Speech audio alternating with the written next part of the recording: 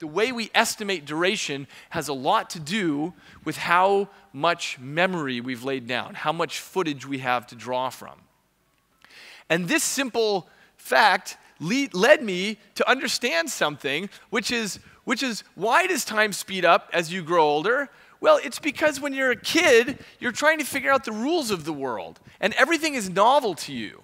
And you're riding a bike, and you're trying out for the baseball team, maybe you're falling off a roof, you're doing all kinds of things, and you're writing down all these memories, and when you get to the end of a childhood summer and you look back, you have so many novel things. As you get older, you've figured out the rules of the world, which is advantageous for operating in the world, but things aren't that novel to you anymore. You've sort of seen all the patterns before. And as a result, when you get to the end of an adult summer and you look back, there's just not that much new. There's not that much footage to draw from, and as a result, the whole thing seems to have moved very quickly.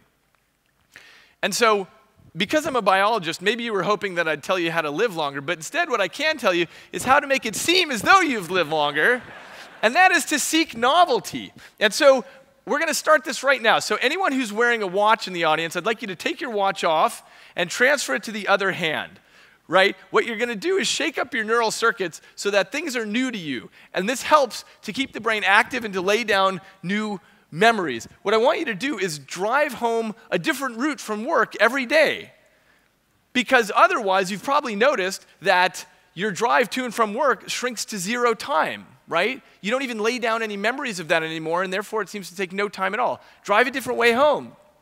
When you get home tonight, completely rearrange your desk in your office space. And the main thing to do, which you guys are already doing a great job of, is make sure that you stretch your mental landscape by putting yourself in situations where you are learning something new. So the last surprise that we learned about time is if you want to slow it down, seek novelty.